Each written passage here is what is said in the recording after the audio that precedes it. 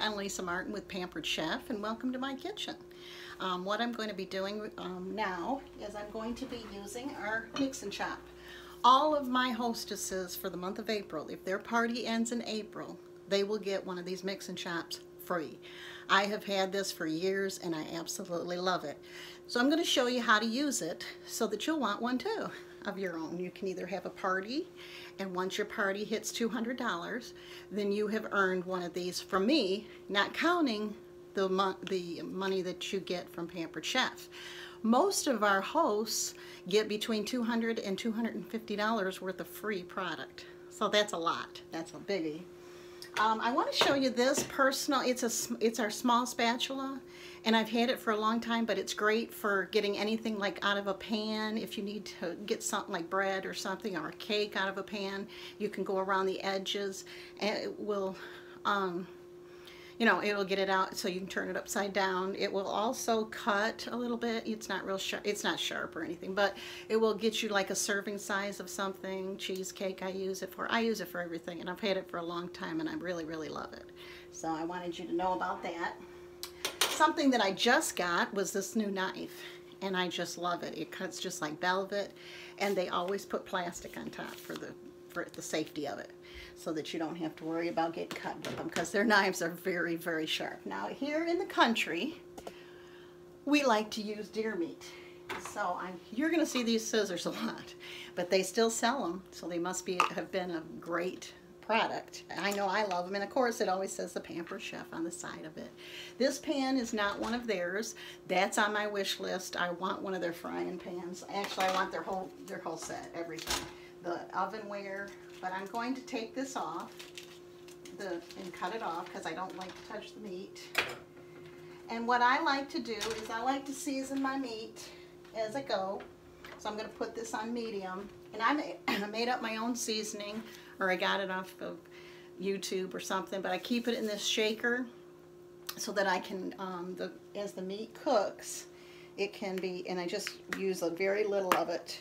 It's seasoned salt, it's the pink salt, and it's got garlic in it. I'll look up the recipe and put it below so you'll have it, but I'm just going to put a little bit over on this.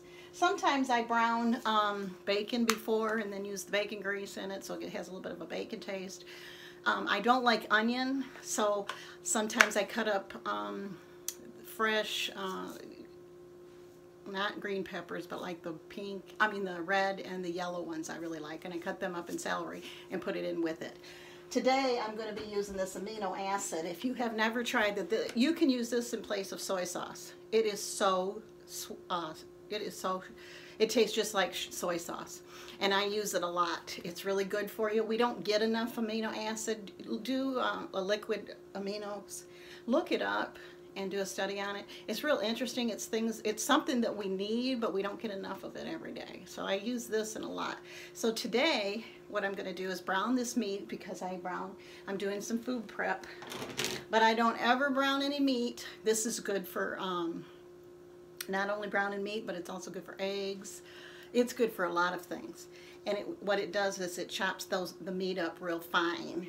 So this is what I'm going to use, and what you do is you just kind of chop it down like I'm doing in a circular motion, and you don't have to worry about this scratching. It's a type of nylon or something that you don't have to worry about it scratching your cookware if you've got some nice cookware that you like. But I just want you to see the how it chops up the meat for you, and you just keep it going. And these little things here kind of chop. They're not sharp, but they're sharp enough for the meat to make it small. So what I'm going to do is brown this. I've already put some of this on it. Now I'm going to put some amino acid, but I use this for a lot of things. I use this in a lot of things. This amino acid, this Bragg's. It's all natural. There's nothing in it that you have to worry about. But this kind of gives it a Chinese taste if you want Chinese. And what I'll probably do with this brown meat is probably put like a bag of coleslaw mix in it one day this week, and make, just have in some more of the liquid amino, and I'll just have, we'll have Chinese one night. And then you've got your vegetables and everything. It's healthy, and you can even add meat, but you don't even have to. I can add meat to it, but you don't have to. Another thing that's good to have around, and it's really, I can't hardly take it. I mean, you're supposed to be able to take it like by the tablespoon, but I can't. I just gag and I throw up, but it's so good for you. It's the apple cider vinegar with the mother in it. There's lots of apple cider vinegars out there, but they don't have the mother in it. They've got to have the mother in it, and you've got to look to make sure it's in there. This is Bragg's too. But you can get it at Kroger. I think Walmart's even selling it now too. But you got to shake it up really good. It's really good in salad dressings. And to get it in it's good to put in your meat so that you can, because it's good for you. But I just can't take it. I mean, I have tried different ways of taking it, and I just cannot do it. It just, I don't know, I guess I'm a sissy. But what you do is you just keep turning it like this, as so. And it's funny because I love deer meat, and I have I get 2 deer a year. But then I would put it with my processed food, like Hamburger Helper or something. And here I was eating the meat healthy, but what I was putting with it had all kinds of preservatives in it and stuff. So when I started seeing that, then I started, seeing that what was the sense of using good meat if I wasn't doing the rest of it right. This is a Pampered Chef recipe that I absolutely love. It was in the Season's Best the last time, and I just made it into keto. They have Season's Best recipe books, and there's 15 recipes in them. And they're quick and easy. They understand we're busy, but I've never been big on recipe books because I just kind of make things that I've always known. But now that I've done the keto, I have really gotten into recipes, and I really like the quick and easy ones.